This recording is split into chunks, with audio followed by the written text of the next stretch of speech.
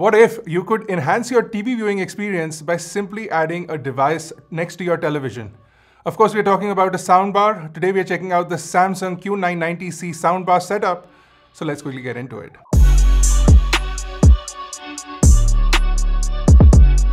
Now the variant we are checking out is 656 watts, but it starts at 360 watts. So you can pick and choose your variant as per your requirements. And the price for the one we are checking out is somewhere in the 1,20,000 rupee range, but you can save some money and get it for around 110 if you look around and find some deals and offers. Now this is an 11.1.4 channel soundbar which has a total of 22 speakers, which is kind of crazy. The main soundbar itself has 15 speakers, out of which 9 are front-firing speakers, which include a total of 6 forward-firing speakers and 3 center speakers. The soundbar also has 2 side-firing speakers and 2 corner speakers and 2 up-firing speakers. So basically every angle in your room is covered. You also have 2 satellite speakers which also have a 4.2 channel setup with 1 front, 1 side and 1 up-firing speaker on each satellite. The subwoofer also is an 8-inch subwoofer with a flared port. Now this all is wireless. So your satellites, your subwoofer, everything connects to the soundbar wirelessly. So there is no need for pesky cables running through your living room. The soundbar has a few connectivity options. You can of course connect via HDMI, which also is EARC.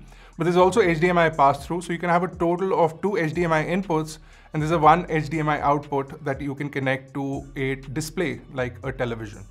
You also have an optical in, which is great for those who do have certain analog devices that you would like to connect to the soundbar. You can also connect wirelessly via Wi-Fi or Bluetooth if your devices support any of those protocols, and the Bluetooth codec is SBC. If you do have a Samsung television, you can also get wireless Dolby surround sound without needing an HDMI cable. So you can basically connect over Wi-Fi with the Samsung television and you can get wireless surround sound audio capabilities.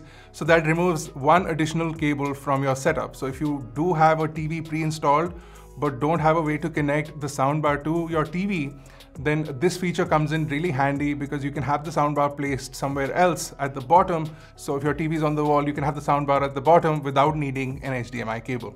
If you're using a Samsung television, you can also get a one remote function. You can use a single remote to manage both the soundbar as well as the television. The soundbar also has controls on the top, so you can access quick settings directly from the top of the soundbar using these controls. And on the front of the soundbar is a tiny display that will allow you to change between modes and adjust settings on the soundbar without needing a full-size screen.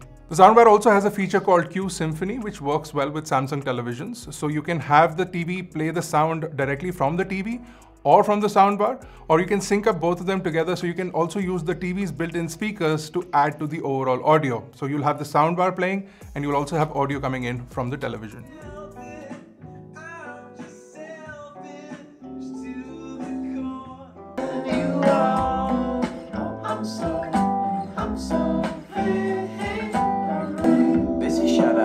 Inside the vanity mirror, love growing gradually, my plan to self-direct is clear. Usually I'd rather be with anybody else. Q Symphony also analyzes the scene that is playing on the display. So if you have a movie playing, it'll automatically analyze the scene and it'll direct sound in the area that it needs to go to. So it automatically corrects for sound, and in cases where Dolby surround is not hard-coded, you'll get a better sound environment with using Q Symphony. There are also features like adaptive sound, which automatically adjust the sound in content that you're watching. So if the sound is too low, it'll automatically enhance the audio so that the levels are more or less equalized. The soundbar really manages the surround sound well and can isolate and send sounds directly on the basis of what is playing on the screen.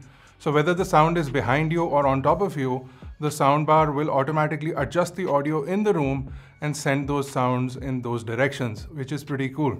There's also an active voice amplifier. So if there's some sounds around you in your house, in your environment, it'll automatically enhance the volume of the soundbar to compensate for that. And if the sound lasts for over 3 seconds, it will increase the dialogue volume to get you better dialogue in your content, which works well if you're watching movies and you don't want to be disturbed by surrounding sounds.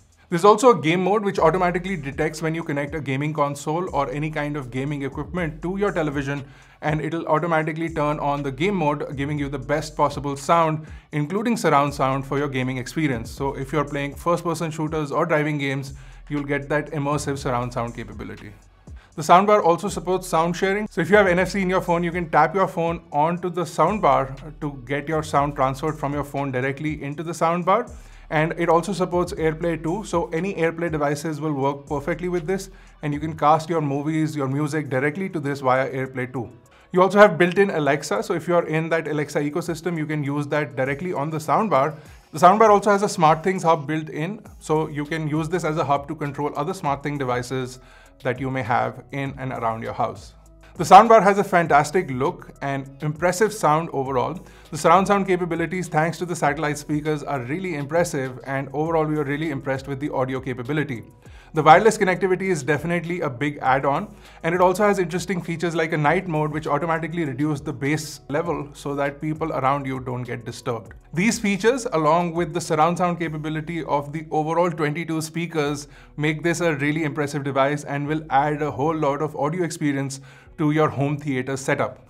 We'll have links to the product in the description below if you guys are interested. If you enjoyed the video, smash the like button, hit the subscribe button, and I'll see you guys in the next one.